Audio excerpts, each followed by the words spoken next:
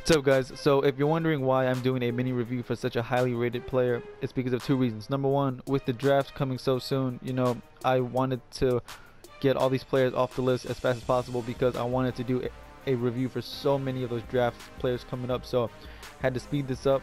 And the second reason is because I have played against Lamichael James so much in the past week. It's just ridiculous. So after playing against him so much, the way he plays against me, it pretty much confirmed the way he played for me. I wanted to make sure that that's exactly how he played, and that's exactly how he did play, trust me. So with all that information that I already had, that definitely did help speed up this review. So anyways, here we go. Campus legend Lamichael James, 97 overall speed run style, 5'9", 98 speed, 99 agility, 98 ball carry, 96 juke, 71 truck, 96 carry, 99 excel, and 98 elusiveness. Also has an 88 catch, a 73 stiff arm, obviously not a power back. And also, I did play 6 games with him, so trust me, I definitely feel that I played with him enough. And also, in all those 6 games, I just abused him. I hardly passed the ball. I just ran, called timeouts. So trust me, I got everything I needed to see from him. So anyways, enough about the stats. Let me show you what he did on the field. So of course, when you play with Lamichael James, the first thing you want to try out, of course, is that juke, that spin, the agility. And even though, you would assume that that's what he did the best, but actually statistically there is something that he did better on the field, for me at least, than juking and spinning, which we'll get to later. But right here, just to show juke, he can definitely juke and spin. And there were times when I just hit the hole and I could have been gone, for like a 90-yard touchdown or so, but I decided to curve inside, to take on the linebackers just to test out that juke. So trust me, 98 speed is very difficult to catch in the open field. And right here, his hands, don't worry about his hands.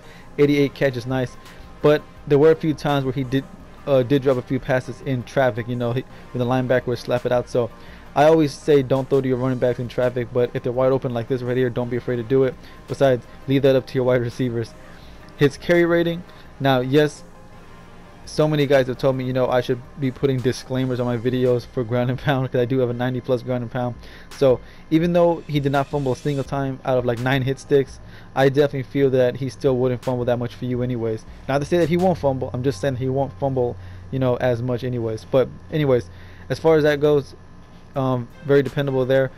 Now this right here is what confirmed it, like in my mind, going down the first hit. When I play against him, I'm not even worried, because I know that my linebackers will take him down about 95% of the time on the first hit. So this really did confirm it, and I did have to pull back some of these highlights, well, not, I guess technically low lights, because these are the bad plays, but trust me, he will go down the first hit plenty of time. So if you want to make 20-30 yard gains, you're gonna have to earn them most of the time.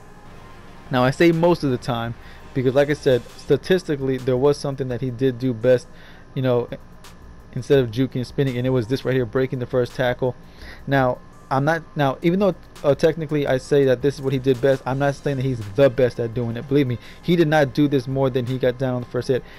I would say he broke like maybe 9 tackles on his own, but he went down like maybe 17 times on the first hit. So technically he did do this best, but he was definitely not the best at it, which is why I say that you may have more success with Lamichael James if you're like an all-pro, going up against the mid-tier guys. If you're going up against the top-tier guys like position Shazier and Barr and Sean Lee, you might not have as much success. But if you're going up against the mid-tier guys, you'll have much more success then. But anyways, Lamichael James was definitely a fun card to play with.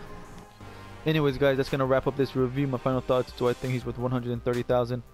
I definitely feel he's worth like maybe like 85,000. And as you can see right here, on paper, he definitely pretty much beats AP at everything. But I would much prefer, or definitely prefer, AP over Lamichael James. And same thing with David Johnson. He beats him at everything pretty much except trucking and stiff arming.